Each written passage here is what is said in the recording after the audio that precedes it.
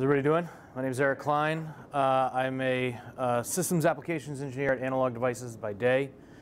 But in my spare time, I like to tinker with recording equipment and build my own recording gear for my little home studio that I have.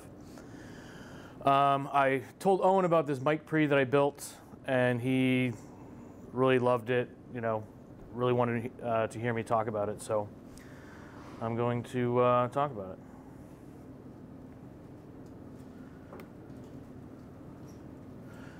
So this is basically it right here. So it's basically a pile of parts that I had just lying around in boxes. It's 6 channels, 4 of which are your standard kind of Neve 1272. How many like recording people here? Does anybody know like Neve? It's sort of your classic British Class A mic pre. They are ubiquitous in the world of recording. There's the vintage modules can go for, I don't know, $2 grand for a 1272 module. The mic pre EQs are 5, 6, 8 grand depending on which model it is. But they're very simple. I mean, it's just you have an input transformer, Class A gain card, and your output transformer. And I had basically a bunch of these parts lying around, so I decided to put them in a box and wire them up. The other 2 channels are a bit more Frankensteinish. They're basically a mic pre compressor with really just some parts lying around. It's another Neve type gain stage, but it's a Class AB gain stage going into this couple modules here that I got from a buddy, which is basically like an optical compressor based on an LA3A, if you know what that is. Some people do. But it's just the optical automatic leveling thing, and some API output transformers. So it's really just got tons of parts. I'm not really going to talk about this too much because these things are really weird and I'm still working out the kinks on these. But these are pretty standard 1272s, and I had some real 72s lying around. So yeah, so I guess I should have probably went on to this. So yeah, that's talking about the mic pre-compressor limiters, but I'm not going to be talking too much about those, but they're really cool. If you have any questions about them, I can answer them later. And these are the 1272s. So all the amplifier cards are original vintage amplifier cards. All the input transformers are the new Carnhill reissues of the same transformers in the original unit. 2 of the output transformers are original, and 2 of them are new. So I was able to borrow an AP from work, which is great because I can't afford the $45,000 price tag of them. And Audio Precision makes it really easy to set up. He was talking about bench mode with the Audio Precision. This is what's called your sequence mode. So you can set up a lot of measurements. I use this mode No. I guess I'm done. Okay, thank you.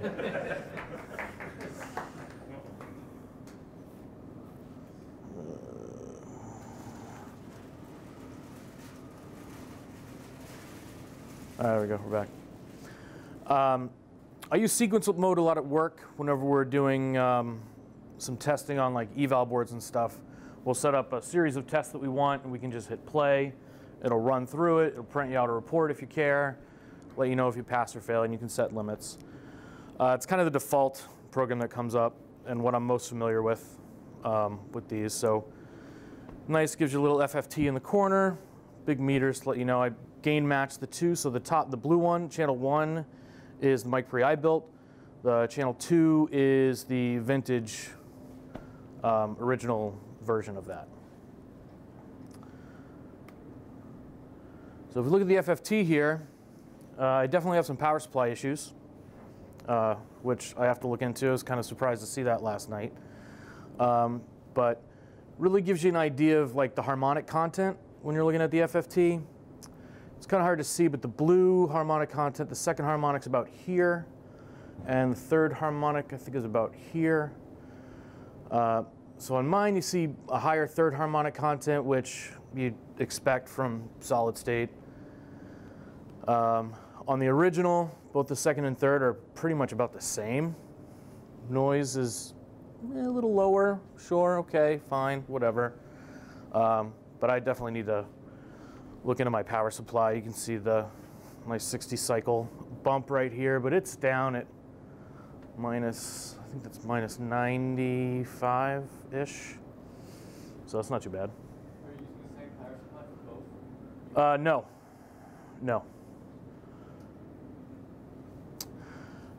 So I think maybe some bad wiring somewhere.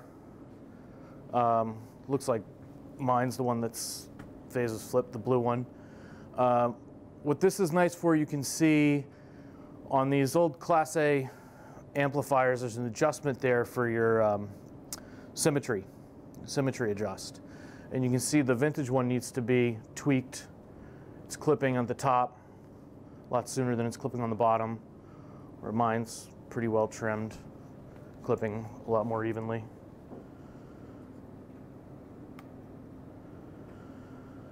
You can see THD versus output level, which is really nice to see like where does it really start clipping. THD is really low. This is at, that's 0.002% THD, all the way up to about 25. Then mine shoots way up. I think this is the power supply. I think something's loading down my supply a lot more. I doubt it's at 24 volts. Should be a single-ended 24 volt supply, whereas the original is kind of right up here up to plus 27, which is really what you'd like to see. Really beefy. Frequency response, it's about what you expect. Reasonably flat. I mean, this scale here is pretty wide. This is only 5 dB, top to bottom. Little low frequency bump, which is pretty typical of Neve stuff. I don't know why the vintage one's shooting up like that, but it's, you know, above 20K. Probably needs something, needs some TLC.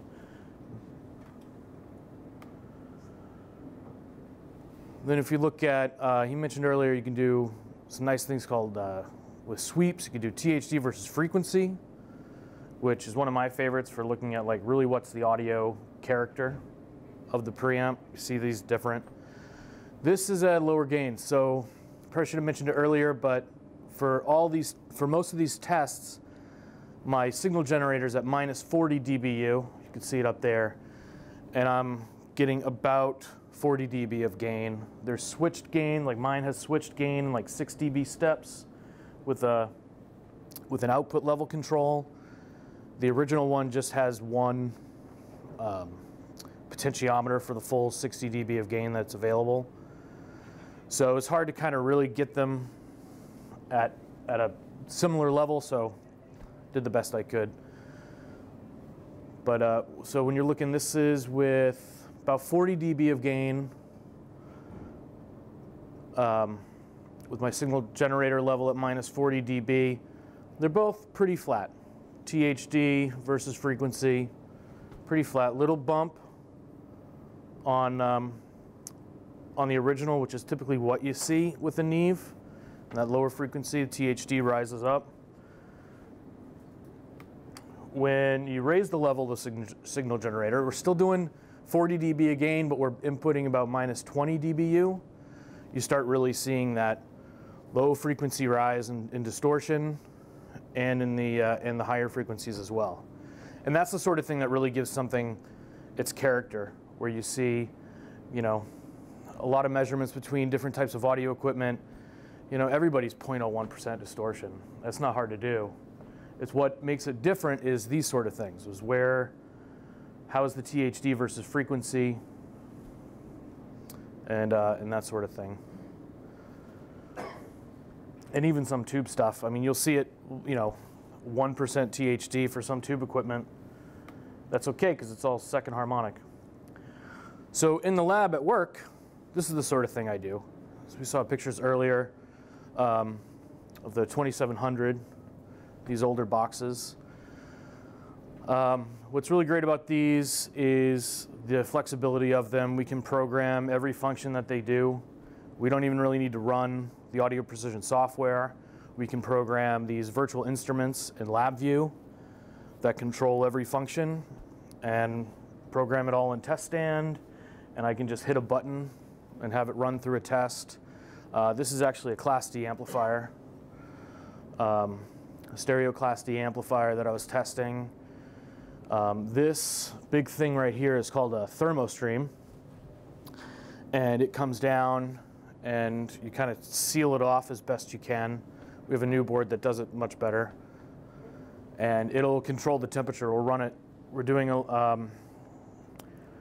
run things like minus 40 degrees Celsius, 20 degrees Celsius, and then plus 85 degrees Celsius, and that's and then on top of that, we're testing it at different supply voltages.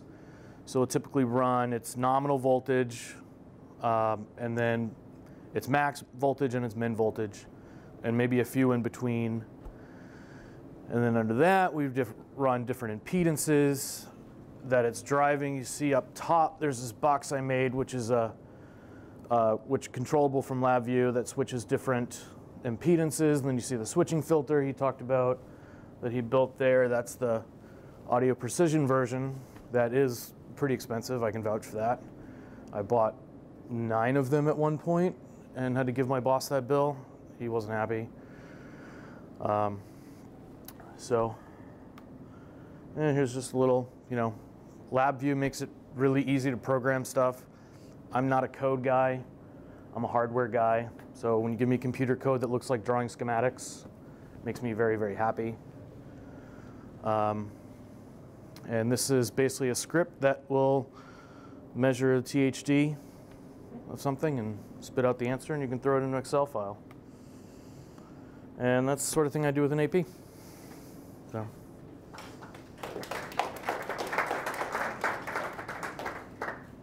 Sure.